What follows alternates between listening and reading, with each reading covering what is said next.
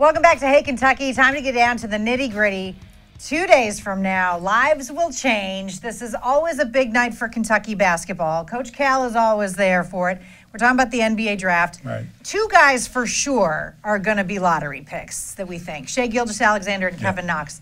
Shai might even be thought of now as the best point guard in the draft. Where do you agree with that? Why wouldn't he be? I mean, he is a tremendous player. He has proven, particularly over the last half of the season, that he is as good or better than any point guard. And I think the thing that has happened now is he's gone in and worked out with some teams, and everybody now realizes, hey, this is not just a player. This is a special guy. So I've read the Cavaliers might be interested in taking him. He may want to go to Charlotte or the Clippers. Toronto may give up anybody they have to give up to get him.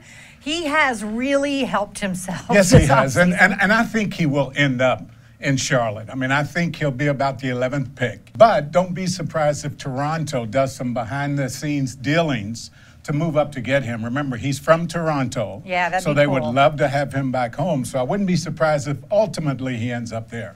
Kevin Knox was the youngest player in college basketball last year, so we know he's got a ton of upside and a ton of growing that he can still do. But I think he's impressed teams as with what he can do immediately, too. Yeah, and I think the thing that really has surprised teams is he kind of had that reputation of being one of those guys that stay out on the fringe, didn't like to mix it up, and was comfortable doing that. I think when he's gone into workouts, what I'm hearing is he's been able to mix with some bigger guys. He hasn't shied away from contact, and that puts a whole new light on his game. Yeah, and I've seen comparisons now to Jason Tatum, who, if you watch the postseason, the Celtics at all, I mean, just exploded. I mean, he's one of the top rookies last year, so that's a pretty good comparison. Well, anytime at his size, and you can shoot the basketball the way he shoots it from the perimeter, that's NBA classic basketball. They like those 6'9" guys, 6'8", 6'9", 6'10" guys who can really shoot the basketball, can stretch the defense, and can give teams other options. He's also a tough matchup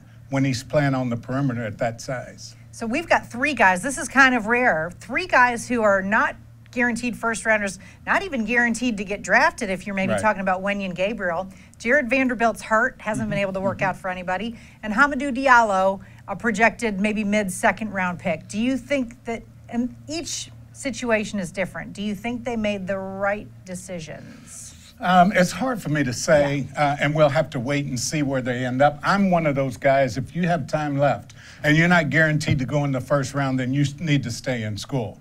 Because the second round is such a lottery pick, really, a lottery. I mean, and my thing about the second round is if I'm not going to get drafted until late in the second round, I'd just soon not get drafted. I'd like to go out and work out with teams myself. I get to choose.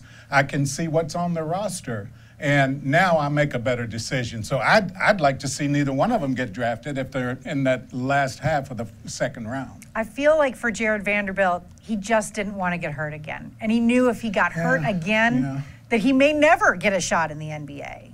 And I understand that thinking. I mean, I think back to Nerlens Noel. Now, Noel's obviously a much better player and had proven himself.